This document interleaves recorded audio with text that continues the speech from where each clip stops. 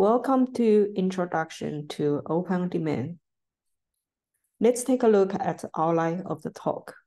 First, I will review some cluster basics, which will help us to understand the terminology we're going to use later in the talk. Then I will talk about what OnDemand is and how to use it. After that, I will show how to use the various apps available on OnDemand and provide some useful tips and tricks. So what is a cluster? A cluster is a large system, usually consisting of hundreds and thousands of rack-mounted computers, also called nodes. Based on the different roles of the nodes, we divide them further into login nodes and compute nodes. A cluster usually has a few login nodes and many compute nodes. The login nodes are used to allow users to log into the system, while the compute nodes are used to do the computational work for the user. A cluster node usually has a large amount of memory, typically several hundreds of gigabytes. Some nodes have even more than 1 terabyte of memory. A cluster often has a large storage shared across all the nodes on the cluster. The nodes and the storage system are interconnected with a high-speed interconnection network. This makes it suitable for large-scale parallel applications and high-throughput applications. A cluster is shared by many users. If you log into a cluster, you will see hundreds and thousands of jobs running concurrently on the cluster. Since a cluster is a shared system, we don't allow users to log into the system and run things randomly. We use a tool called Slurm to schedule jobs and manage the compute nodes. Slurm will make sure the cluster is efficiently used and fairly shared by all users. Users need to provide Slurm with job options for their job resource requests. I listed a few commonly used job options here. Each of these options has a corresponding field in the OOD app forms, as we will see later. Another commonly used term is module. A module contains all the information necessary to set up a working environment for a particular application on a cluster. We use a tool called lmod to manage all the modules. In order to use a specific software package, you must first load the module with the command module load, followed by the module name. You can list all the modules currently loaded with the command module list. If you want to see all the modules available on the cluster, you can run the command module avail. But if you run module avail followed by a package name, it will only show you the availability of that package. Now let's move on to OnDemand. OnDemand, or OOD for short, is an open source web portal for HPC centers. It provides users with an easy-to-use web interface to their HPC clusters. Many universities and organizations have deployed OOD at their site and are using it productively. The number of sites continues to grow. The benefits of OOD include the following. First, it is web-based. No additional software needs to be installed on your local machine, except for a modern browser, which is available on almost all personal computers.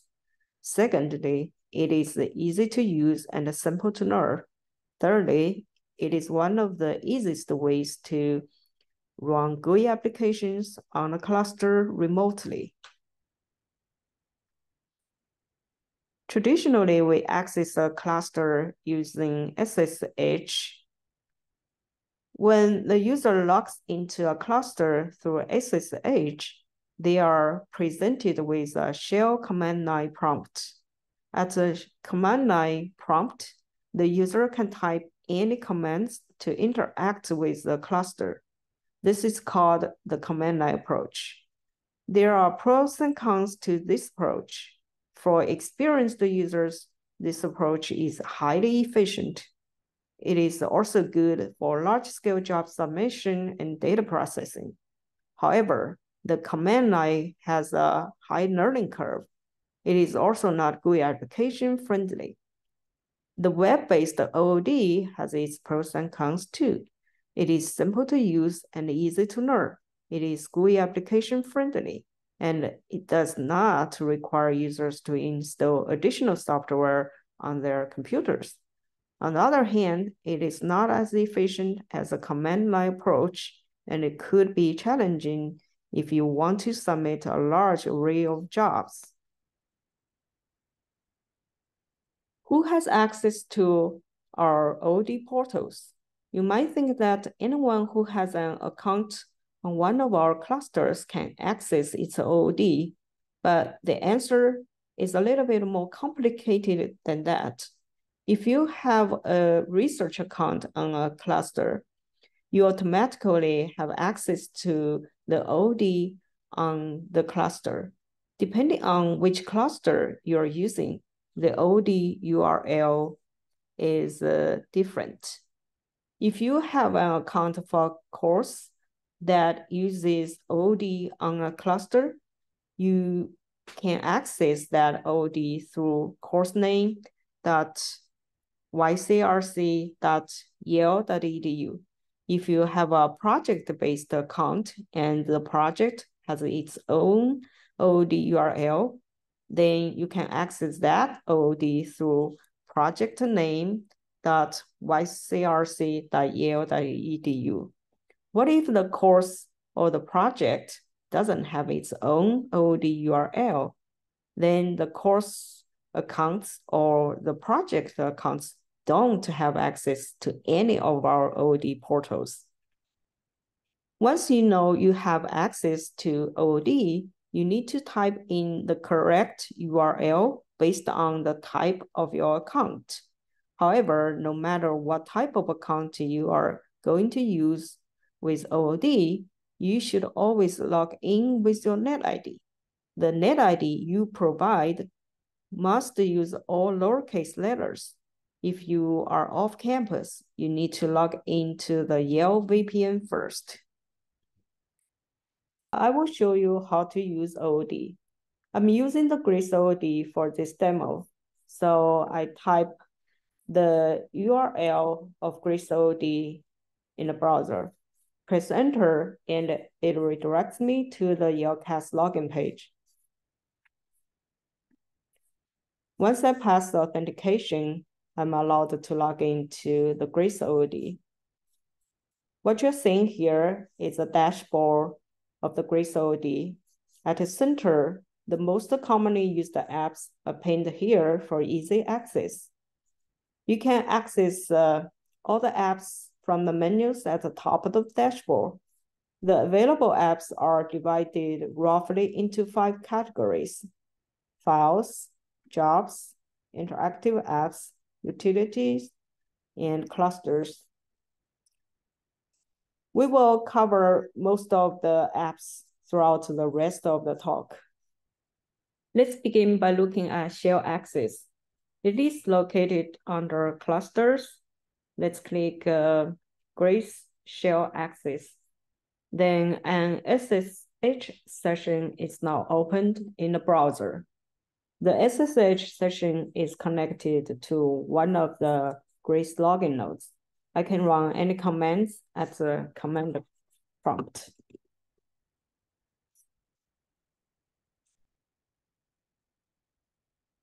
The Shell Access app is a web-based secure shell client. It functions similarly to the SSH program on Mac OS and Linux, or Party and Mobile Extern on Windows. These programs are typically used to log in to a cluster. However, on our clusters, the OOD shell access is simpler to use. When using the SSH program on your local machine, you must first upload your SSH key to one of our clusters. When using the shell app on OOD, you don't need to do so. This is because key authentication has been set up properly between the OnDemand node and the login nodes when your account is created on our clusters. This makes OOD shell access a valuable tool for onboarding our new users. Next, let's take a look at the file manager. The file manager allows you to browse through your files and directories in a cluster. Under files, there is a list of directories. You can open any of them directly in the file manager. Let's switch back to the OOD dashboard. Let's click Files, Home Directory, and then click a subdirectory within it to illustrate how to use the file manager. On the top right, there are several buttons you can use to manage your files and directories. In the directory you are currently viewing, you can open the current directory in the terminal, create a new file or a new directory within it, or upload the files into the directory. You can download, copy, or move and delete selected files or directories. You can also operate on a particular file or directory using the pull-down menu next to it. A directory has 3 operations: rename, download, and delete. A file has 2 more operations. They are view and edit. In this slide, I want to offer a few tips on how to use the file manager effectively. First, please remember that the file manager is not suitable for transferring very large data files. Typically, files less than 10 gigabytes are fine. Secondly, you can check the contents of a file without downloading it. All you need to do is to click the pull-down menu next to the file and select a view to display its contents directly in the browser. The last tip is for Windows users. If you have created a JavaScript on your Windows machine and then uploaded it to the cluster, your job may fail due to the DOS line breakers in the job file. You can fix it with the command DOS to Unix. By default, the files menu lists your home, project, and scratch directories. You can customize the list using the following commands. To add one or more paths to the list, you can use the command OOD_add_path. It will prompt you to add one path at a time until you type N to discontinue. To remove a path you have added, you can run the command OOD_remove_path. To view all the paths you have added, you can run the command OOD_list_path. After you make any changes to the list of paths, you need to restart the web server to make the change visible right away in OOD. This is done by clicking Develop, Restart Web Server. Next, we will explore interactive apps available in OOD, which really showcases the strength of OOD. The picture shows the interactive apps currently provided in Grace OOD. The list of available apps may be slightly different in other clusters, and it may change over time on the same cluster. There are 2 different types of interactive apps: VNC-based apps and server apps. VNC-based interactive apps begin by starting a VNC server first and then launching the application. When you connect to the application, you do so through the remote desktop provided by the VNC server.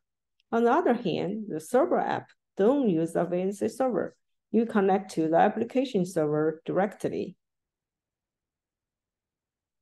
All the apps use a similar form to take input from users. The form provides fields for job resource requests, additional modules, and other information necessary for the app to run. If you don't know what to put in the form, you can use the default value in most cases. Now let's take a look at the server apps. Let's begin with Jupyter. Jupyter provides a web-based interactive development environment for users to develop and share code, data, and visualizations. The Jupyter command used in the Jupyter app is provided through a Conda environment. We provide a centralized Jupyter Conda environment called YCRC default for testing only. You should create your own Jupyter Conda environment that is tailored for your work. When creating your own Conda environment for Jupyter, you must include the following two packages, Jupyter and Jupyter Lab. To make your Conda environment available to OOD, you need to run the command ycrc_conda_env.sh space update. We use two environment variables to control where to install the Conda packages. They are predefined and point to subdirectories in your project directory. If you need to use different directories, for example, using gips instead of project, you can specify the new path in conda_env_path and conda_pkg_drs, all capitals, and export them in .bashrc. By default, the Jupyter app starts the Jupyter notebook in the browser. If you want to use the Jupyter Lab interface, click the checkbox for starting Jupyter Lab. When you're done using Jupyter, be sure to stop your session immediately. If you don't do so, it will continue running until the allocated hours have been used up. To stop a Jupyter notebook, click the Quit button on the top right of the notebook navigation interface. To stop a Jupyter Lab, click File and then click Shutdown from the menu. Click Logout only if you intend to reconnect to the same Jupyter server later. However, keep in mind that the resources may remain idle during the period between the two connections. The next server app we're going to discuss is RStudio Server, which has the following features. First, it uses R from an R module, which has many pre-installed R packages and has been tested extensively. Secondly, it works seamlessly with Bioconductor, which provides several hundreds of R packages in bioinformatics. The RStudio server is launched inside an app tuner. However, users don't notice any difference. They can easily install additional R packages local to their accounts. The RStudio server app works well with other modules on the cluster, while the RStudio desktop OOD app doesn't because of the Conda environment it relies on. RStudio server itself offers additional advantages over RStudio desktop. It utilizes CPUs and memories better than RStudio desktop. It integrates better with the browser by displaying the R session directly in the browser.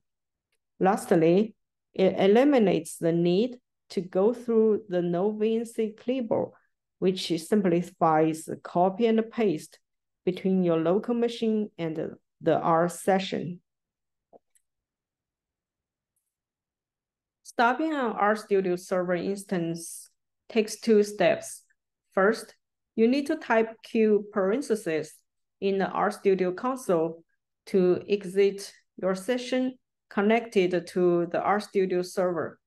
Second, you need to click the delete button to stop the RStudio server instance completely. One common issue our users have experienced is difficulty connecting to the RStudio server.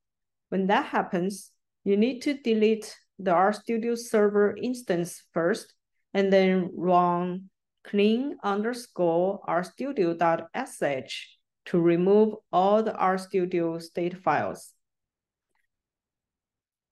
The next app we will look at is RStudio Desktop.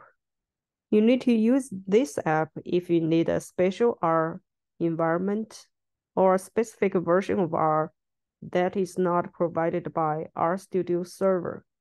Before using RStudio Desktop, you need to provide a conda environment that has at least 3 packages installed, including RBase, REssentials, and RStudio Desktop. Mixing a conda environment with software modules on a cluster is not recommended. You should make the conda environment self-contained. To make your conda environment available to OOD, you need to run the command ycrc conda-env.sh space update.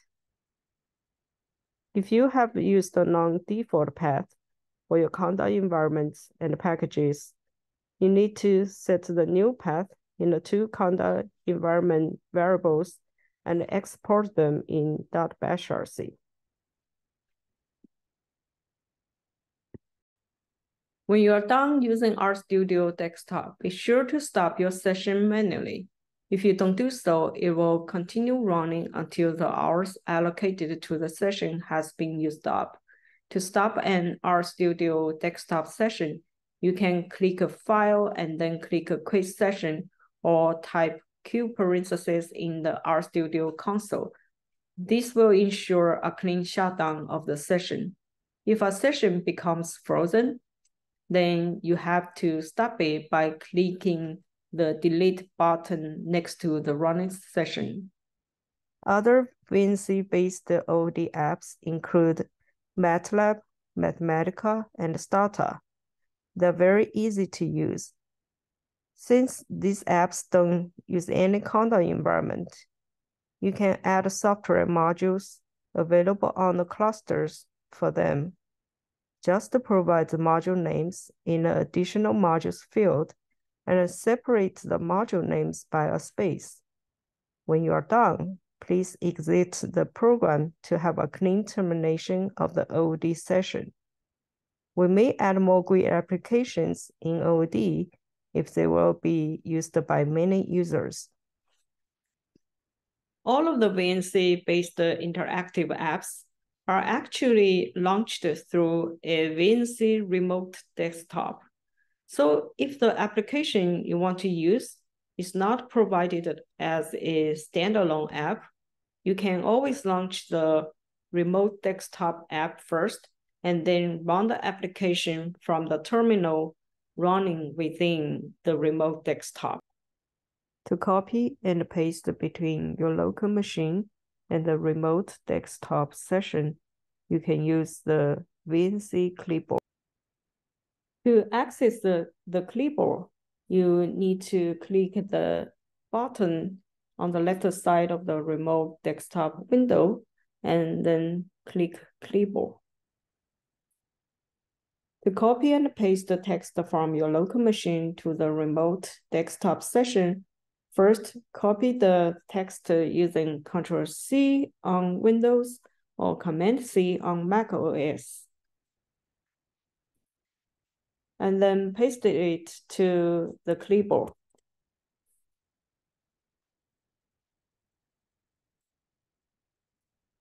The text is now available for pasting into the application running within the remote desktop session.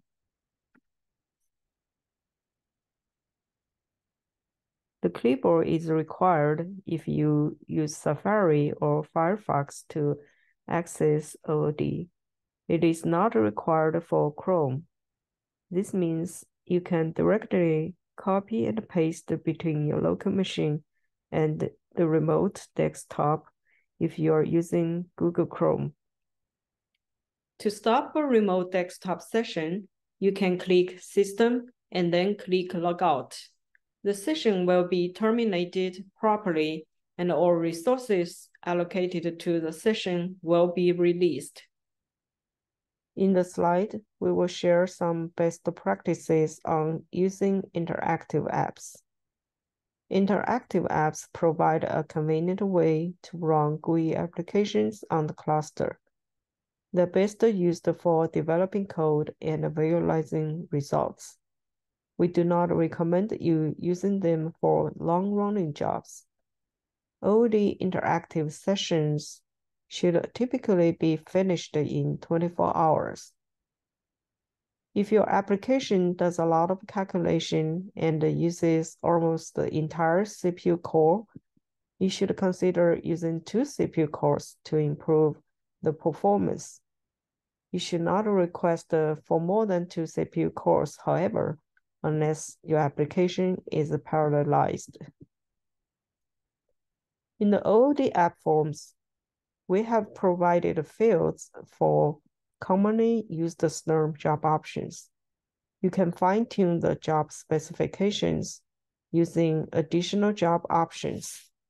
For example, to request a V100 GPU node, you can specify this specification in additional job options. When you lose track of your running sessions, you can find them in My Interactive Sessions page. It is located on the top menu bar. You should always stop your sessions immediately after you are done with any of the interactive apps in OOD. Please remember, closing a tab in the browser where the session is displayed does not terminate the session. You must stop a session properly based on what we have discussed earlier. Only use the delete button in the following cases: to stop an RStudio server, to stop a code server, or stop a frozen session. Reduce waste of resources on the cluster. We have implemented interactive app resource limits that are specific to the OOD interactive apps. First, each user can have at most 4 concurrent OOD interactive app sessions on a cluster. In addition, we have reduced the wait time limit for most of the partitions, as we think any job that needs a longer time should be submitted as a batch job. The last category of apps we will take a look at is for job creation and management. There are 2 apps in this category: Active Jobs and Job Composer. Active Jobs allow us to view jobs on the cluster. Using this app, I can view my jobs only or view all jobs on the cluster. I can click this arrow here to view more detail about a particular job. I can use a filter to search jobs that satisfy certain criteria. For example, I can view all queued jobs or a job by a particular user or jobs in a big mem partition or jobs belong to a certain group, and so on. Job Composer allows us to submit batch job to the cluster through OOD. You can create a job from the default template or from a user-defined template or from a specified path or from an existing job. Let's try from a default template. A job is created. We don't need to modify anything. And if we click submit, then the job is submitted and it is running now. So the job is finished. The job details are shown on the right. The job working directory is shown here. It is determined by OOD. And the job contents is shown here. It does some trivial things to illustrate how it works. A typical workflow for using the job composer is as follows. First, create a job using one of the methods provided by the job composer. Then copy the necessary files into the job directory. Step 3, modify the job script to run the program for your job. Step 4, submit the job from Job Composer. Step 5, after the job is done, collect the results. We have covered most of the features our OOD portal can provide. Now, let's take a look at how to log out OOD properly. OOD provides a logout link on its dashboard. However, you should never rely on this link to log out. You should always clean the cookies in your cache and close the browser to log out. If you are on a Chromebook or Chromebox, you also need to reboot your device in order to log out completely. You can help us to improve OOD. You can request for new features to existing apps or request for new apps. If you need help, you can email us at hpc@yale.edu or wti.support@yale.edu.